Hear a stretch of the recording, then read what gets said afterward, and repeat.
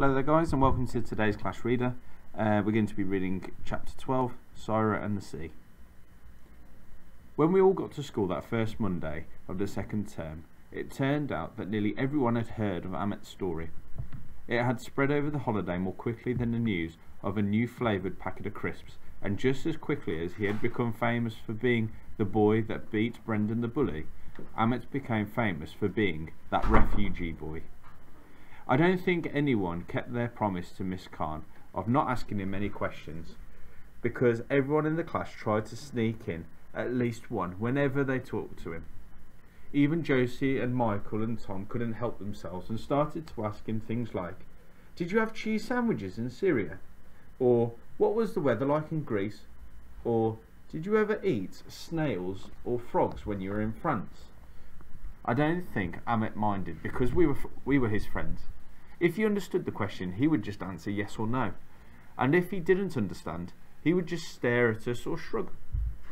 But there were lots of people he didn't know asking him lots of questions too. Some of them asked so many questions in one go that even we couldn't understand what they were trying to say, and we could speak English. Some classes even began to send messengers to see if they could find out anything.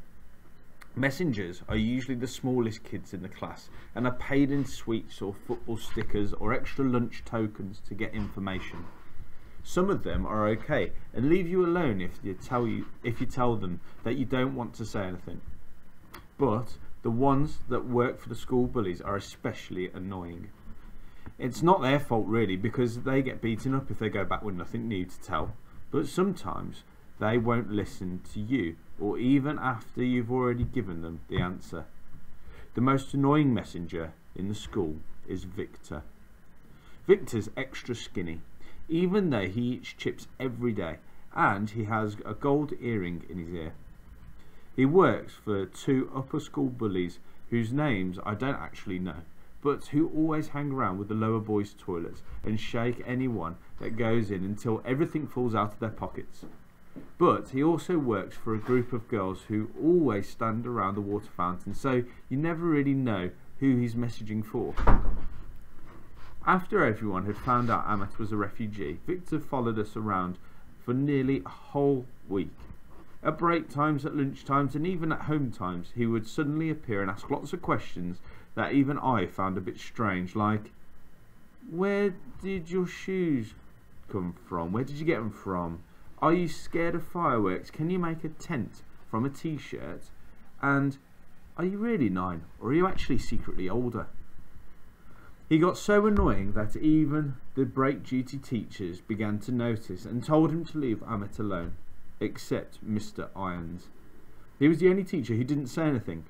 After he got told off by Mrs. Sanders and Miss Hempsey at one break, Victor stayed away, but his questions stayed with us. Sometimes words hang around longer than people, even when you don't want them to. And whenever I was on my own, or just with Tom and Josie and Michael, Victor's questions would pop into my head and make me wonder what they meant. The only thing that was even more annoying than the messengers was Brendan the bully. Because instead of being nice to Amit after seeing his pictures and hearing his story, Brendan the bully became even more horrible.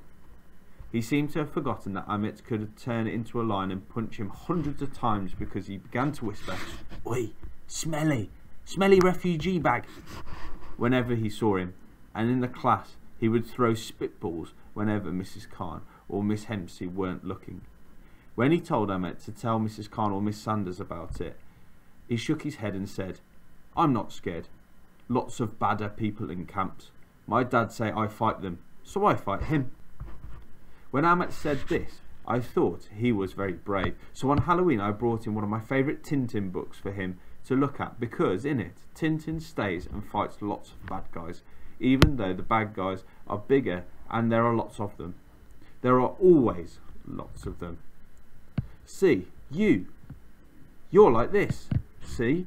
I said, showing him the book. I was dressed as a vampire and Amit was dressed as a green monster, although Tom said it was the Hulk. We were sitting in the playground on our own because Tom and Josie and Michael were still eating their lunch and had been taking too long. "Tintin!" he cried out when he saw the cover. You know Tintin? I asked, surprised. I hadn't thought about it before, but I guess Tintin really is famous everywhere. Yeah, said Ahmet. I read all the time. My dad, he read them to me. I nodded, remembering the voices my dad used to make when he read comics to me too. After a while I said, I have all of them. You can see them if you like. I keep this? Asked Ahmet. Oh, I said. I hadn't really meant to give him the book. I'd only wanted to show it to him. But I knew I could ask my mum to find me another old copy in the library and save it for me when it was about to be thrown away. So I shrugged and said, yeah, sure. Ahmet gave me a big smile and and started to flick through it. He stopped at a page and pointed at Captain Haddock. My dad, he had this, he said, moving his finger so that it pointed to Captain Haddock's beard. You? I shook my head. No, my dad didn't have a beard, but also, my dad, he's dead. Ahmet nodded sadly and looked down at the picture. I not know where is Dad. Maybe he dead too. I looked over at Ahmet. He's not here in London? I asked. Ahmet shook his head. I come here. My dad, he behind. I frowned. Behind? Where? Ahmet shrugged and looked down at the comic book. Maybe he in France. Oh, I said, feeling sad for him. I'd hate it if I didn't know where my dad was, or if he was still alive.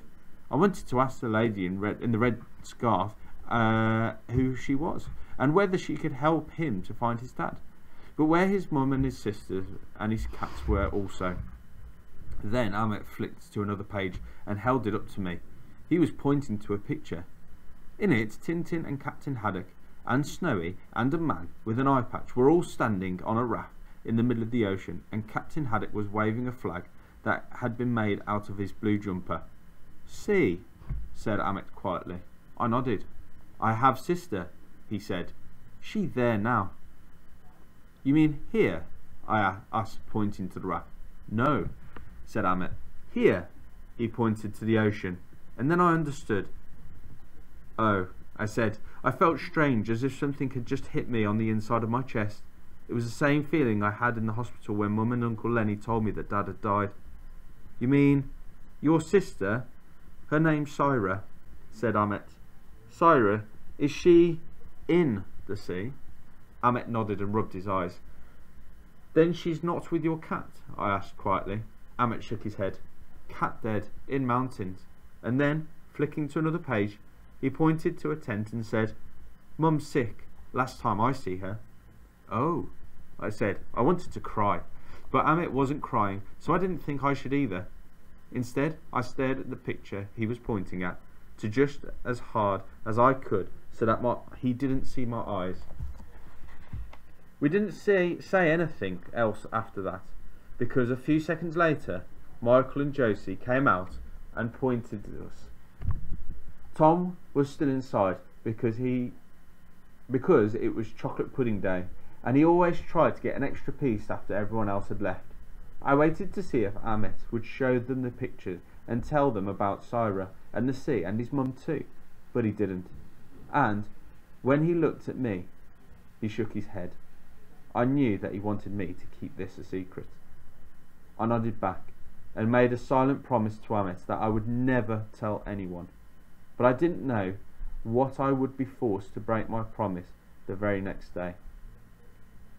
Because that was when I heard something, and it was a something so scary that it changed everything.